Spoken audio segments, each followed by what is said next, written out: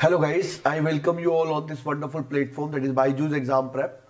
So guys, this is a very important session. As you know that GATE results are out. Now IITs are inviting the applicants, the applications for the MTech admissions. So many students are confused about MTech and MS. What are the differences of the placement, of the stipend, of the GATE score, of the duration, of the coursework and everything. So guys, in this particular small 5 to 7 minute session, I will tell you each and everything related to MTech versus MS. What is the difference? So that you can make a wise decision what you shall go, what you shall do. So let us start the session. So guys, first of all, you can see in this table, I have written here MTech. MTech is Master of Technology, just like BTech is Bachelors of Technology. So like BTech was having one more thing like BE. Some colleges offer BE, Bachelor of Engineering. Similarly, some college offers ME. So ME, MTech are the same things. Then you have seen two terms like TA and RA. So MTech or MTech TA are the same thing. TA means teaching assistants. Okay. So my dear, the second word you have seen is MS, that is Master of Science. You can also call it as MTech RA. RA means research assistant. Okay. Research assistants. TA is teaching assistants. So my dear, now we will see what is the difference. Actually, just by looking at the name, many things would be clear into your mind. But still, let us have the clear idea about that. The very first thing is the GATE score required for MTech or for MS program. So I would like to say that if you are looking at the GATE score for some of the branch, let us say if 300 GATE score is required for MTech BA, you will find that MTech RA is going up to 800, 900 also. So if we are talking about the GATE score, relatively high GATE score is required here, and here relatively low GATE score is required. When I am saying low, it doesn't mean कि sir मेरा 10,000 rank है, will I get it? I am saying comparatively, okay? So if comparatively we are talking about, like if you compare the same branch, then RA and TA, that is the comparison going on. Second is the written test or interview. Some IITs conduct written test after the GATE and they give 30% weightage to that, 70% to the GATE score. Some IITs conduct interviews, some are directly taking also. So here for MTech program, they may or may not go for interview, है ना? They may go, may not go. But for RA, it has been seen that it is going to be some kind of compulsory that interview or written test is going to be there. Actually, interviews are important for RA category because every student may not have inclination towards research. So I feel those interviews helps the guides to know whether you are a candidate who can have orientation towards research or not.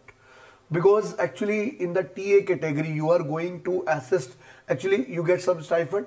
For that you need to give 8 to 10 hours per week to the college. So if you are in TA category, generally the work of taking labs of your guide, there is a guide teacher under whom your MTech will be going on at the time of projects. So you have to give teaching assistant, means you need to help him in the going to the classes, sometimes maybe labs and all. And in RA, you need to help for the research work. Okay. So guys, next is the subjects. When we are going for MTech, generally first year is having 5 subjects per semester. So I can say nearly 10-12 subjects are there in the first year.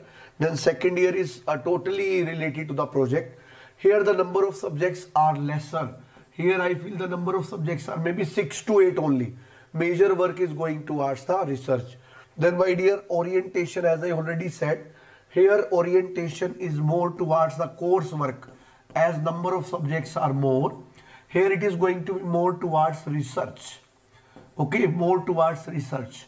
So that's why the name is RA, Research Assistants. Then my dear, stipend. Okay, before we go to the stipend, I would also like to tell you that whenever we are talking about a very important parameter, duration, many student feels that obviously sir इसमें देखना क्या है, duration will be 2 years. So for MTech, yes, it is 2 years. Where 1 year generally is dedicated for the project work, and first year you are going to study the subjects. Okay, but when we are talking about MS, here my dear, it may go from 2 to 3 years also, because here whenever we are going for the research work, it generally we are going to have some of the research work which will take some more time. Generally 1.5 to 2 years research work is required. I'm not saying that compulsory it is, that it will be going that long, but the point is the guide under which you will be doing, he will be the deciding authority that whatever the work is assigned or whatever the project is taken by you, that is completed or not. So because of that, generally it takes more time than the MTech programs. And obviously, as you are associated with your guides more in the MS related to research, you may get better opportunity if you want to go for PhD under the same guide also. So my dear, that is one more thing. So generally 2.5 to 3 years are going on for that. Now there are some other questions I'll answer related to the stipend. So my dear, stipend you will be getting here for 2 years. Okay, 2 years, 12,400 per month. That is going to be there. No problem in that. Here also you will be having for 2 years, 12,400 for sure per month. What after that? If my MS goes for 2.5 years, what after those 6 months? So for that, you will be getting half stipend, half for rest month, half for the rest month. Half means 1/2 of this amount you will be getting. So definitely थोड़ा बहुत खर्चा वर्चा आप उसमें manage कर सकते हो. So this is generally going for MS programs. And then when we are talking about the placements, generally student feels that placements are going to be different. So I would like to say that whenever placement companies are coming, so even if the companies are looking for a R&D candidate, even though it can happen that they may give more preference to RA candidate also, I'm not saying that it happens, but I can say based on the requirement. Otherwise, generally TA and RA categories are taken as same only because both are master's degree. So generally I would like to say the placement wise they are going for same, okay. But yes, MS is not having that determination of completion in 2 years. So that is sometime maybe the issue of concern. I feel in this one table, I try to clarify your own doubts. Still, if you have any doubt, you can ask me on my Telegram channel or in the comment section. So goodbye guys for this session. Thanks for joining.